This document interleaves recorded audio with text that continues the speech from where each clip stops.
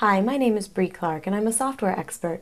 And today I'm going to show you how to change the cursor in Microsoft Excel. Now, changing the cursor in Excel is all about where you put it and what you're trying to do. Now, right now, as I move my cursor around, it's a large white plus sign.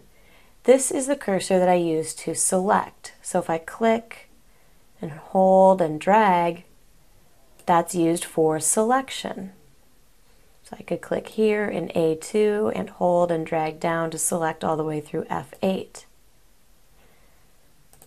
Another cursor you can get is by positioning your pointer over the edge of a selected cell.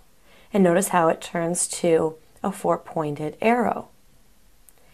Now that's used for moving cells. So if I click on this quarterly sales by region cell, and then move my pointer over the edge so I get the four lines with the arrows, I can click, hold, and drag to move that cell somewhere else on the page. Okay, so I'll just move that back with the same pointer. And the final one that you're going to see a lot of the time is this little one here, this black plus sign, this small black plus sign.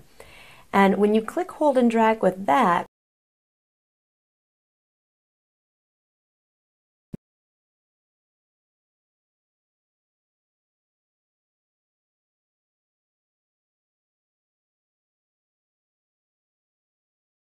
and fill it all the way down, it's going to copy that all the way down.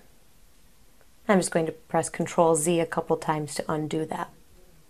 So we have the white plus sign, the four-pointed arrow, and the autofill handle, the black plus sign.